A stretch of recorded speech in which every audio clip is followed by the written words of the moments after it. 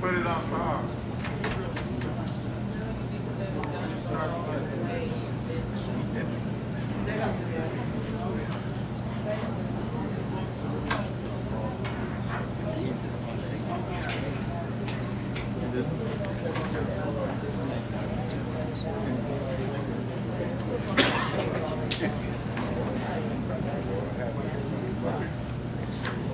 This is Gene Bosler at Texas Southern University in Houston, Texas, attending a talk by Cynthia McKinney at this point, on her recent visit to Libya. Just stand up wherever you're at, say your name, and then we'll take you from there. Stand up, please. Question, but the film needs to be running so it can download completely while we're having question and answers. That's what he's doing, right? It's not moving. It's downloading. They're downloading. Yeah, it's moving. Yeah, they did that. Okay. Does anybody have any questions at this point Cynthia for McKinney. any of our panelists? Cynthia McKinney, stand up. Go ahead, brother. Yeah, Cynthia, would you share with us, you mentioned that the United States of Africa was something that, I think you or Suleiman mentioned that the United States of Africa was something that Muammar Gaddafi was working on. Could you tell us a little bit more about how that transpired and where that is at this particular point? Okay, sure. Come to the mic. Yeah.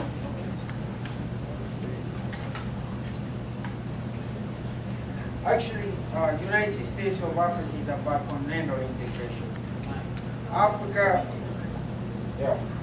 Africa has been divided for so long, from slavery and also recent times economic divisions, then plus social divisions of the continent. The continent of Africa has been divided based on artificial lines. It's not on its natural state, whereby the people have been divided from their natural habitat. That is something that's been debated from African Federation since 6 and 7 centuries ago. Then our problem today is just simply we've seen so many failures. We ask ourselves as Libyans, why does Africa keep on, failing? Why, instead of Africa progressing with all the natural resources and its people, Africa always keeps on going backwards? They had people, African people, deceived, robbed, stolen from African soil. Then, the most precious natural resource any continent or any country can have is its people. But why are African people taken from its soil? And up to now, some of them were being told that they were being sold to Africa. Or African people sold them to their masters. We want to see transactions of that. Okay? Because that's one case we don't accept. I think it's fictitious from start to end. We're going to the facts. What Libya is determined to do right now, Libya will only deal with the facts. We don't want bloggers here saying that and this had happened. We want historical facts. That this African leader was dirty. That's why we are open. The committee, the tribal federations and committees of Africa are very, very transparent. You can speak your mind. Even though it doesn't matter how dirty the speech is, but we want to listen from you. We want to hear from you. What do you have to say? What happened? The other parties, passports. Wherever you go to, you cross any African country, you need a passport. You have to pay tariffs for this and that, and the taxes are one of the highest in the, in border crossings in the world. But those taxes don't help Africa. They're helping France, someone taking from here to the United States. And these have been going in one family for like maybe 5, 6, 7, I think 8 generations. So we are saying, oh, that's enough. That's more than enough. Why do I need to cross with my pickup if I just have one pickup to cross with my goods to Congo? And it costs me $250. then to go from Congo to Sudan, another $250. And I'm only getting maybe $2,000 worth of stuff. How much markup do I have to make if I really want to sustain myself? So we're saying to African people, hell no. You don't need to be paying so much taxes to be taken to the French. If that taxes could go ahead and construct the roads, and you don't have to pay the excessive bills, you need unity. If in unity we can cut all the strength and we can cut all the bogus transaction deals, so it can be cheaper for African people and it will benefit the economy. Then another option is why Africa needs unity is because Africa was paying $500 million every year just to lease satellite communication systems from Western companies such as AT&T. Why would you want to pay $500 million every year to connect a phone call? For example, to call United States, I think in 1990s, if you want to call from United States to Africa, it costs you over $1 per minute. Then you have to call it, if you're from French colony, you got to call France first. The call will be transferred from France to Africa. Then the phone operator here charges a fee. Then the other one in France will charge. Then also to connect it to Africa, they have to charge a fee. This thing was so expensive. $1 per minute just for a phone call. We said no. We are going to launch our own satellite system. And that will cut off through, that will cut through any kind of bureaucracy happening in the commercial sector. The first time we cut that off, we heard that one U.S. company, what do you call it was another phone company besides AT&T. I don't remember the name, but starts with the C. Southwestern Bell? No. MCI. MCI filed for bankruptcy because they've been charging us too much, and mostly all that money was coming from Africa because of international and long distance. Okay, if you call China right now, China has one of the cheapest telephone communication systems, and you need communication. It's very, very important. If you need to call your niece, your sister, brother, family member, you need a cheaper phone call. And it's one of the fastest means to do business. So we said, no, we're going to take that off. If we take the excessive bills from United States or Europe and Africa, we save at least $1.5 billion. And we can transfer that $1.5 billion to any African country that needs these roads being paved. So we say who is the most needy African country? Zambia. Let's say another one is Chad. If we have surplus amount of money, we say, okay, every child that needs a computer in Chad, Libya will buy it. So instead of people paying all that access in communication, we will use that for e-learning. So such that in Africa you can do telemedicine, you can do maybe learning from long distance learning. Right. So it saves a lot of students work, money, and resources. These resources are being ripped off Africa, and they have to stay down there. The other party why we need also continental unity is what? Our people. African people are being so much divided. There is a fighting in almost every African family where they are not only divided by border lines, they can't visit that family because they can't. And it's not only happening within Africa, it's also in Palestine.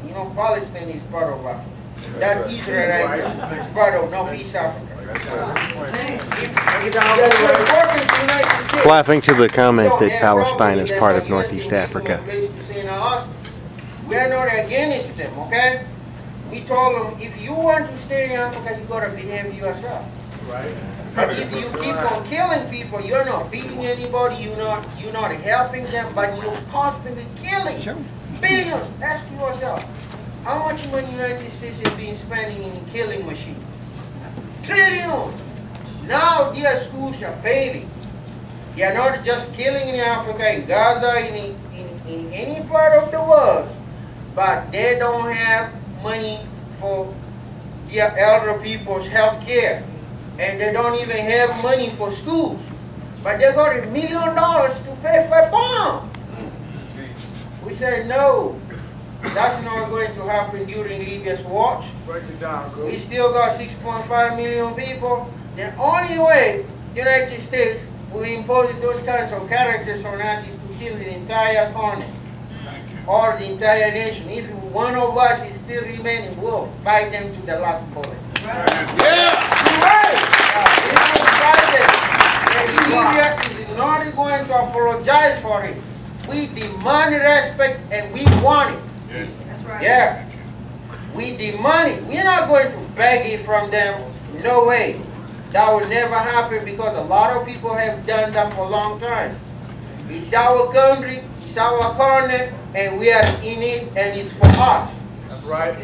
That's why we need unity. That's right.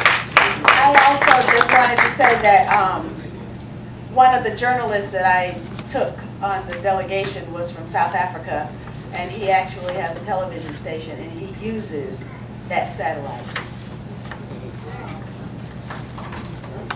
Brothers and sisters, there is a petition that's being circulated. Let's not forget that. This petition is for our Independent Civilian Review Board with prosecutorial and subpoena power that we want to get established in Houston. So while we're doing our questions and answering and questions and answers, as well as watching the video, make sure you don't leave here without signing that petition. Don also has a petition over here for the Green Party candidates, but let's make sure we get that signed. Next question. Hello there. My name is Keisha Rogers. I am a Rush activist, former candidate for Congress, slate of 6 of the Rush Democratic candidates, and I'd like to thank you for your comments today. What I want to address is something that Brother Muhammad has brought up and all of you have brought up, is that the thing that we should be very focused on is this question of how do we destroy the British colonialism, the imperial faction who has put forth the continuation of a policy of genocide, not only in Africa, but pitting nations against each other for many, many, many centuries now. And the way I see we do that is we shut down the economic power, shut down their imperialism, their ability to be funded. And this is only going to be done by the people getting together to demand that no more policy of the British Empire any longer being able to control over the sovereignty of nation states. I mean, we see right now, and this has been brought up many times, that the entire global financial system is bankrupt. The dollar is about to lose its value. And the only way that we're going to put a stop to that is to go back to real economic production without the control of British colonialism. The second thing is we have to hold our Congress members accountable. And thirdly, we have to immediately demand the removal of the British puppet in the White House, Barack Obama. So that's what I'm calling for, and if people are serious, we cannot just talk, but we have to say, what are the economic policies that are continuing to destroy the sovereignty of nation states? You look at it, uprisings going on in Greece, across the entirety of Europe, and this is a policy that is pitting nations against each other. So I like your comments on that, and we have a solution right now on what can be done to address the breakdown of sovereign nation states. Okay, thank you. For the policy. Thank you. There was a question somewhere in there. But I think the key is that going back to the first question, and of course the answer comes from Brother Suleiman, and that is that the United States of Africa could go a long way in terms of solving the problems for people on the continent of Africa. And this is, as Brother said, an old idea, and it cost the lives of some giants in the African movement. I mean, we're all familiar with Patrice Lumumba. Yes. There is the concept that was pushed by a number of African leaders who became independent, one country after another. I think the numbers got up as high as maybe 19 countries who shook off the shackles of that British colonialist country that you just talked about. Just the mere fact, we take so much for granted in this country that there's been no invasion here. I mean, think for a moment, if this country was invaded, what would you do? If someone showed up at your door, at your house, and said, get out, I think you would do some very serious, dangerous things to that person. You would never leave your land. You would never accept the new government.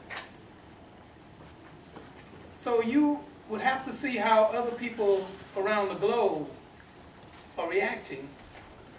It would be the same way you would react if this country was invaded.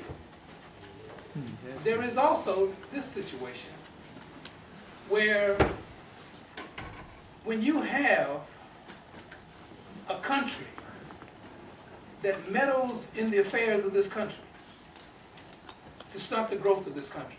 For instance, Barack Obama is elected president, and then an outside government comes in, invades, creates this caricature of Barack Obama being incompetent, that he's a monster, he's a devil, and the people here should rise up against him. Can you imagine what would happen here? For one moment, could you imagine what would happen here? Because that's what this country does to other countries. And then you look at those countries and say, why can't they do what democracy? Well, it's kind of difficult to do it when you're constantly intervening, constantly meddling. And then when some of our citizens get killed, we ask the question, why do they hate us? I mean, I know I'm preaching to the choir here, but what I'm saying is that if Africa had the opportunities that this country had, where you could drive from South Africa to Libya, same roads, okay? You had a train system that could go from, let's say, Egypt to Algeria. If you had the same currency that you could use in South Africa that you use in Libya. For instance, I can spend $1 here in Houston, I'm out of Dallas. Or I could trip over into Oklahoma and that dollar's still good. Other countries in the continent of Africa and the leadership there tried that. It was working so well, this government again used the CIA or whatever else and intervened. Killed off those leaders because they want Africans starving. So they can be on TV someplace and saying, help this orphan child. And to show you the strength of that unity, and I'll take my seat, look at what happened with Kwame Nkrumah. First elected African on the continent, if you will, in Ghana. And by the way, if you all have not had an opportunity to go to Ghana, you got to go to Ghana. But along with that, get the speech of Dr. Martin Luther King Jr., who traveled there in 1957. It's called The Birth of a New Nation. It's about Ghana. Where he was a Pan-Africanist, telling Negroes to move to Ghana. That's Dr. King, 1957. Still, here's what happened there. Kwame Nkrumah creates a concept of a government that works very, very well, that other countries decided they wanted to adopt that as well. Even today, it's a model for the continent. And while he was away, as people will do, infighting, there was a coup. He's no longer president of Ghana while he's away.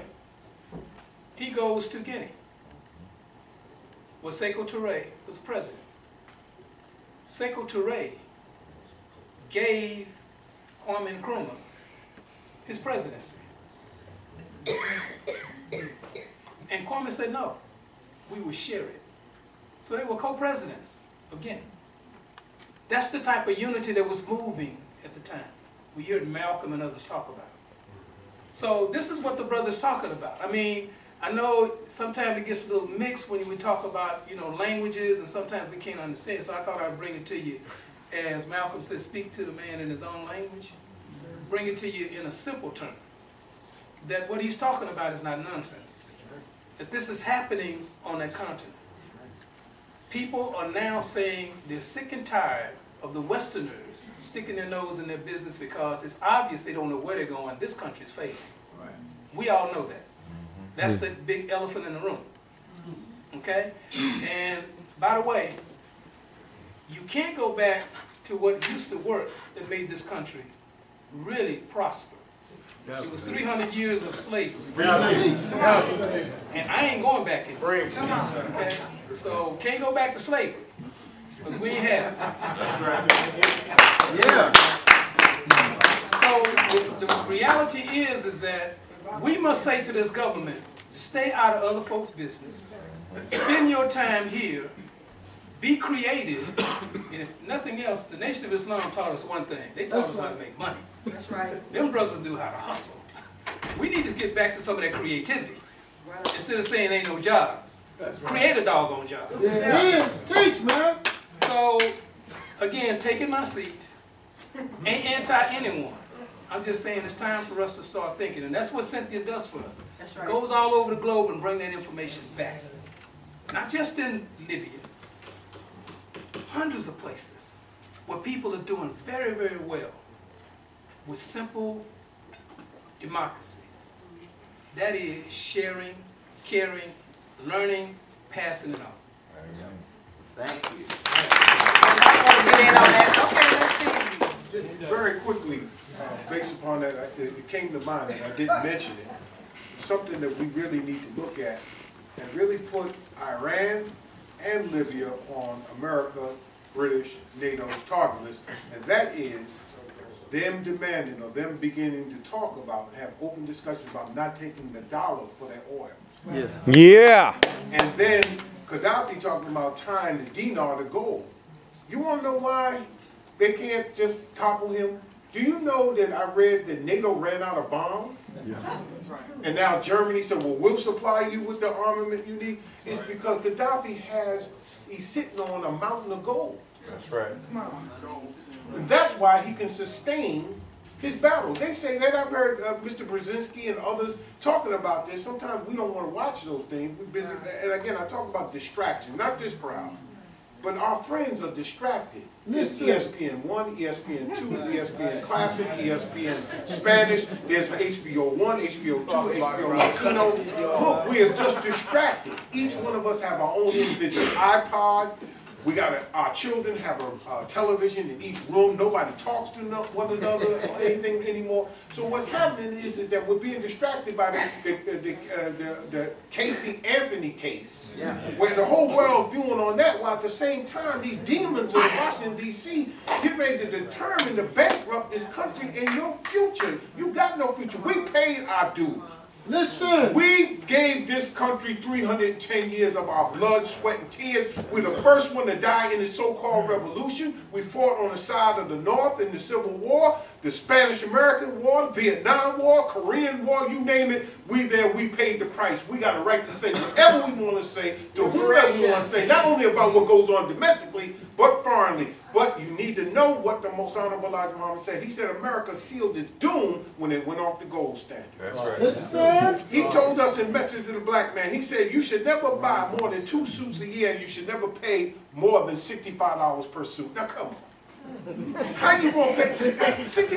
Can you imagine right now me talking about I'm going to dress myself to impress for $65 a suit? You can't do it now. Why? Is it that the wool or cotton cost is more? Silk is more? No, the dollar is worth less. That's right. The gold is what will sustain, because Gaddafi ain't going nowhere. He gonna live and die in his country. He's not going anywhere. And that is going to seal the doom. Mr. Farrakhan said this, and I am through. saying this. He's saying even the evil-minded satanic minds ain't working for themselves nowadays. They're at cross purposes right now. They don't know what they're doing. They're confused. And in this confusion, people who have good hearts and good minds need to come together and come up and organize themselves for what is our own self-interest. As he wrote in Our Savior's Arrived, there's an old world going out and there's a new world coming in. You got to choose which one you're going to be a part of. Thank you. Teach, man! A lot of people have questions, so hold on a second. What we're gonna do now?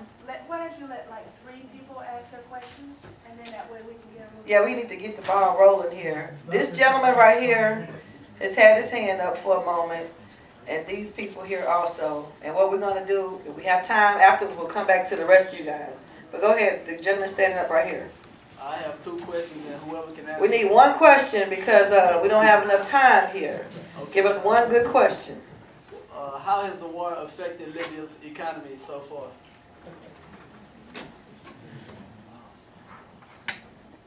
The other question. I know you can. I just, my question is very simple.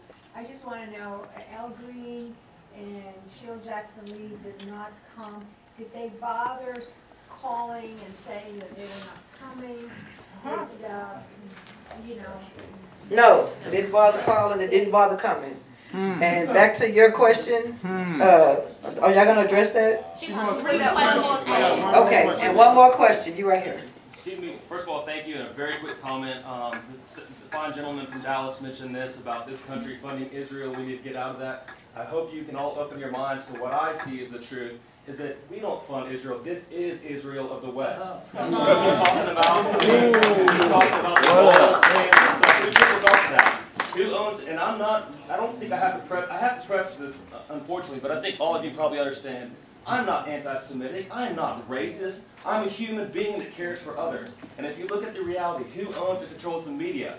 Reality is not an issue, it's our perception. That could be a fake video, our perception of, I'm not saying it is, perception of that. You have a question? So, yes, I do. I'll continue real quick. Anyway, they own and control everything. If we don't go after the head of the beast, then we're not going to get anywhere. And my question for you is, as an activist, people always talk about, we need to call your congressman, as you mentioned and stuff.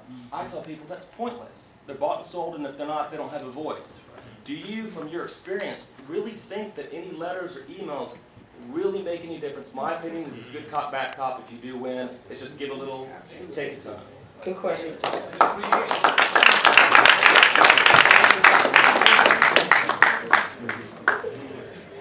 Okay,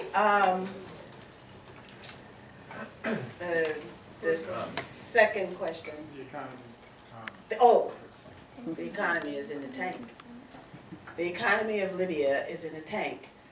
In 2000, well, we were there in January of this year, 2011, and there were cranes everywhere. There are buildings everywhere because the Libyan government believes that housing is a right. According to the Universal Declaration of Human Rights, it is a right, even though our own country subscribes to the Universal Declaration of Human Rights, but it doesn't practice. That's right. Libya practices. And so they were building houses for everybody. And everywhere across, and you can see them now, all of that construction has been stopped because the workers are in the camps, because the workers come from other parts of Africa, and there was this lie that, that they were bombing in Tripoli, that first lie that went out and everybody fled. And so they're still there on the border. They're not sending remittances back home. So back home is hurting. They're hurting because they're living in camps. And some of the countries, by the way, sponsoring these camps are also participating in the bombing, like United Arab Emirates. And so Libya's growing It was probably growing by leaps and bounds.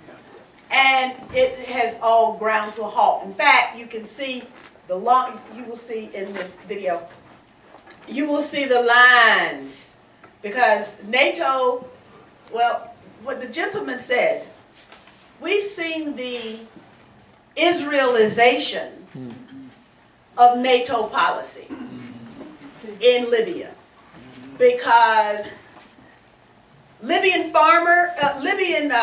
fishermen can't go out and fish anymore because the NATO prevents them from fishing. They bombed a fisherman about 3 or 4 days ago, and he was out, in his boat, and they just bombed him. And that's just like Israel treats Gaza. They also blockade fuel, so you will see cars I've never seen. You remember the lines that people formed just to go and vote in 2004 to get Bush out?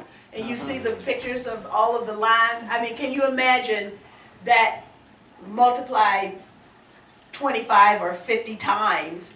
Because these cars are parked. They park their cars in line. And the lines go on for days. And they park there because there's no fuel. And NATO is preventing the importation of fuel. They are a petroleum producing country, but they have to import the fuel. Interesting point there. And then in the midst of the bombing, NATO will not allow medication to come in. So food, fuel, and medications are prohibited from coming in because of NATO's blockade. And they're also bombing. So you can imagine that there is very little of an economy.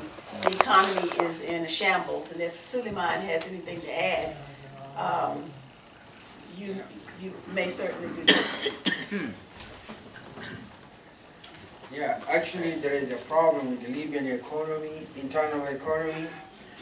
Besides that, Libya has a lot of external reserves because Libya outsourced 90% of its economy outside. So what they are just bombing in Libya is structural. But as far as the cash and gold is concerned, Libya still has $785 billion for citizens' consumption money. That's money from inside the United States, China, Russia, and United Kingdom. So we are not, I don't expect Libya to be bankrupt for the next 10 years in case of the war, if that's the case. But when it comes to fuel, the fuel is a problem. But we also have some, fuel reserves, which the army can use.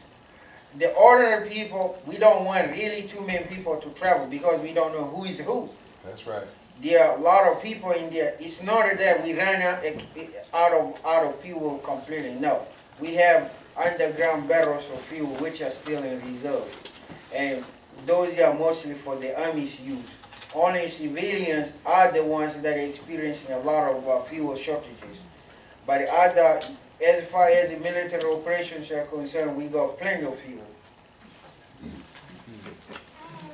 I want to also a bit more directly address your question about whether it's useful to call or write or send emails to our members of Congress.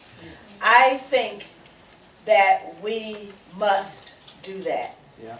And we must do that even though you understand, that many of them Correct. well, I won't say. I think it's important for us to let our representatives know what we think. That's right. And so they get a free pass if we allow them to sell us out and we just go in and vote for them and we don't tell them what we expect of them. We give them a free pass to sell us out. Let's make it a little bit more difficult for them. Oh! In the audience, we have Minister of Information, J.R., and Malcolm X's grandson. Stand up!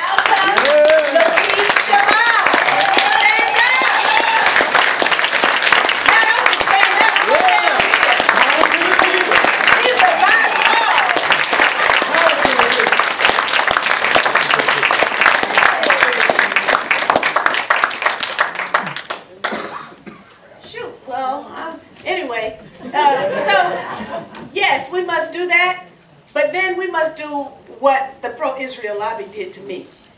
You see, they just practice politics. And so we have to practice politics too. I represented a set of values that they didn't like. And so they utilized, amassed all of their forces, and they took care of their problem.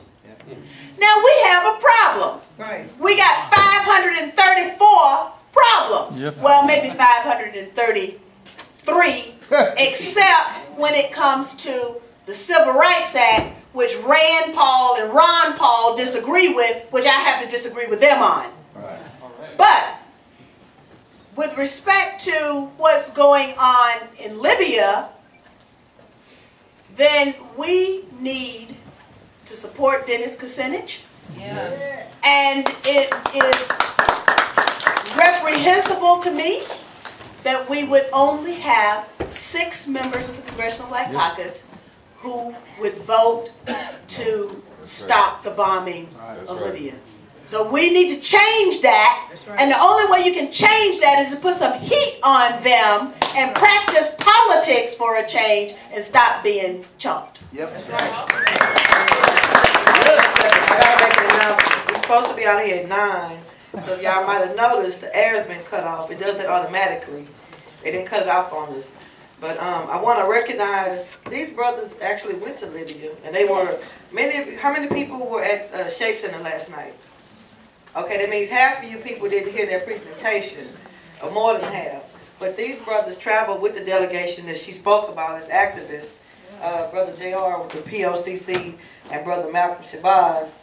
And it is historical that they're here on campus, and we'll be remiss without having you guys say a few words. So, Brother Thomas, just bear with me, and then we're going to play 10 minutes into the video. We can play 7 minutes. 7 minutes, and then we'll get out of here, Dr. Jones. Is that good? All right, thank you. Come on. Brother Malcolm Shabazz.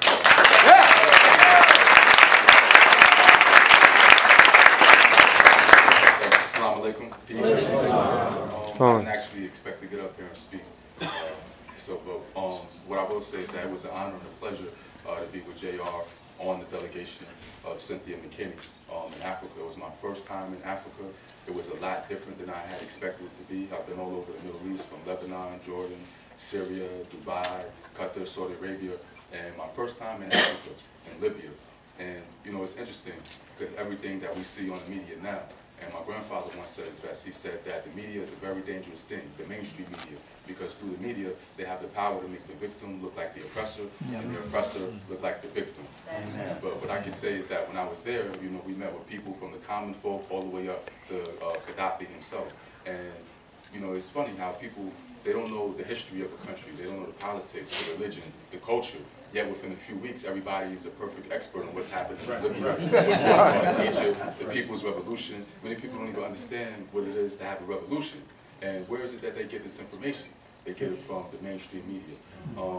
What was interesting to me when I got there to see many of the families there, they had second homes that they would go to and stay at on weekends. Many of them owned small businesses, and there was menial labor that a lot of them wouldn't do. So a lot of people would migrate from other countries and come in and do this menial work. They were pretty well off. They had means to travel, they had passports. If they don't like Libya, they could leave Libya, you know, and it's no problem. I don't know many Libyans outside of Libya. I feel like the people, they felt that they had a stake and say-so in the land.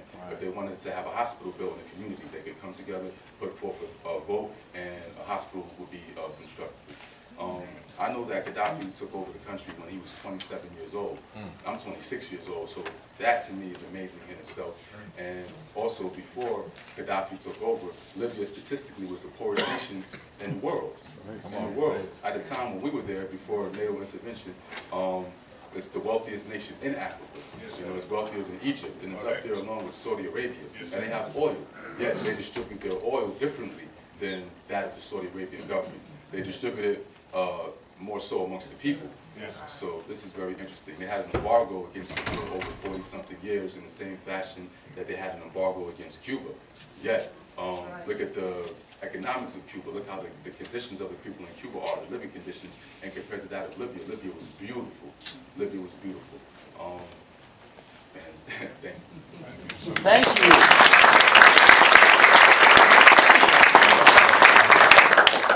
I just want to say that, again, it was an honor and a blessing to travel, you know, with Cynthia and have her bring us, travel with my comrade Malcolm, Rashida, who also came with us.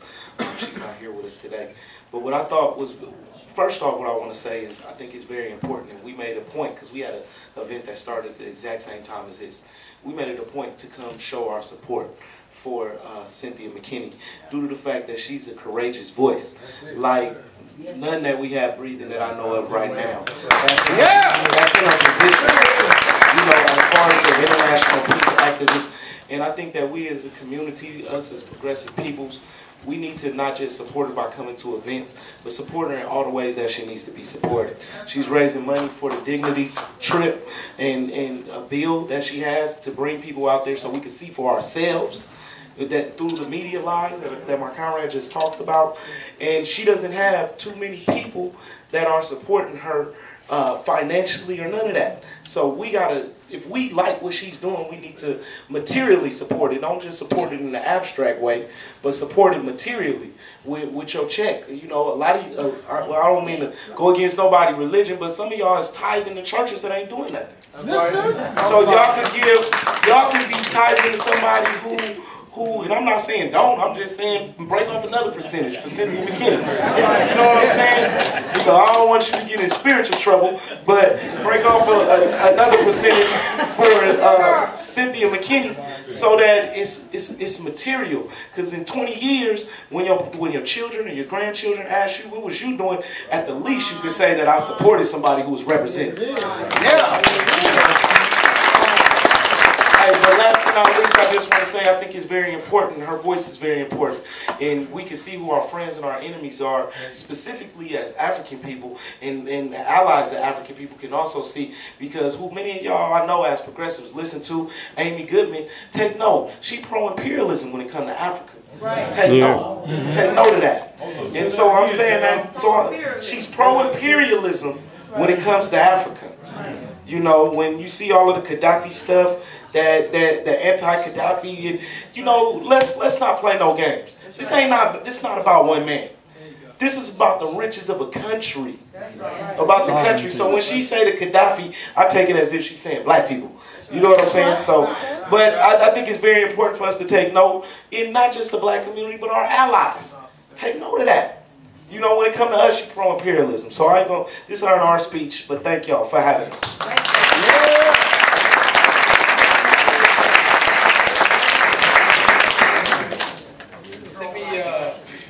Let me say that gives me hope. I mean, see young brothers step up like that. That's awesome. Of course, I see young sister here out of Dallas, Texas. Yeah, just gave her a couple of copies of the Green Book, so she's got those, and of course she's studying those. I'll get you one. But you know, to piggyback, if you will, and we know we don't deal with swine. That's right. But when you're there on the ground, as Cynthia just talked about earlier, when we were in Libya, we were walking on the ground, and you see the type of development that was happening. Our host shared with us that Libya had $89 billion that they saved up during the sanction period. So that money now was being spent to rehab that country and bring back housing and all of that. NATO's over there right now to destroy all that. $8 or $9 billion annually. So NATO's over there now to destroy that. Because again, you're talking about a free, liberated country with leadership who has courage beyond compare. And please go back, look at the speech, get a translated version of the speech that he did before the UN, where they said he was rambling. Go back and get that speech. That brother walked through the history of the UN and the Security Council. And he talked about how these 5, well, it's 4 at the time, because they voted China on. The others just placed themselves on the Security Council.